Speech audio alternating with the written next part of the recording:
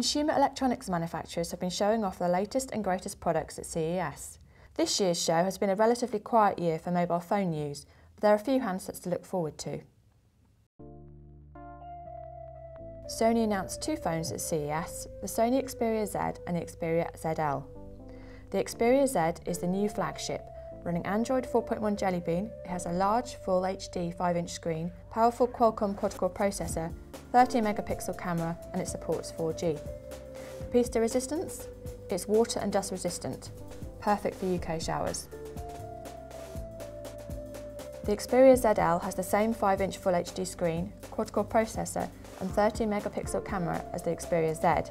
It's not waterproof, but includes an infrared chip for controlling other Sony devices.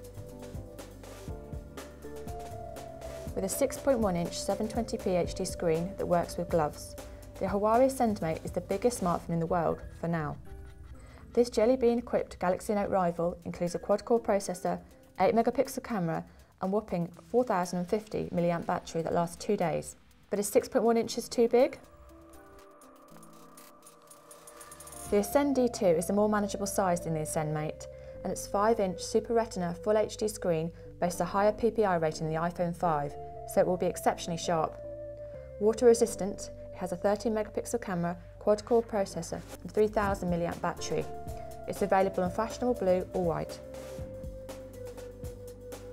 Huawei's first Windows Phone 8 device comes in a selection of attractive colours. It has a 4-inch 480x800 LCD screen, dual-core processor and long-lasting battery.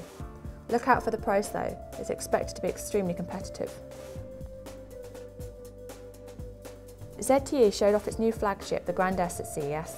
Despite being just 6.9mm deep, it packs a 5-inch Full HD screen, quad-core processor and 13-megapixel camera. Running Android Jelly Bean, it is 4G ready. CES gave us a glimpse into the future of mobile technology. Here are some of our favourites. PaperTab demonstrated the first paper tablet PC. Each tab looks like a piece of paper, but is a flexible computing device powered by an Intel processor. Multiple tabs, or sheets, work together. Open an email by tapping the Inbox tab with an empty tab, attach a photo by tapping the Reply with a photo, and send the email by tapping it on the Outbox tab. An impressive feature of Panasonic's Smart TV is Swipe and Share.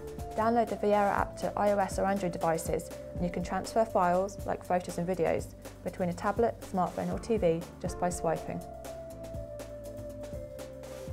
Possibly the biggest surprise of CES, Shield is a portable games console that combines PC, mobile and handheld gaming.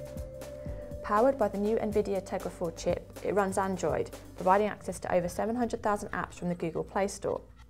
It can also stream games from PCs that contain the NVIDIA GeForce GTX 650 graphics chip.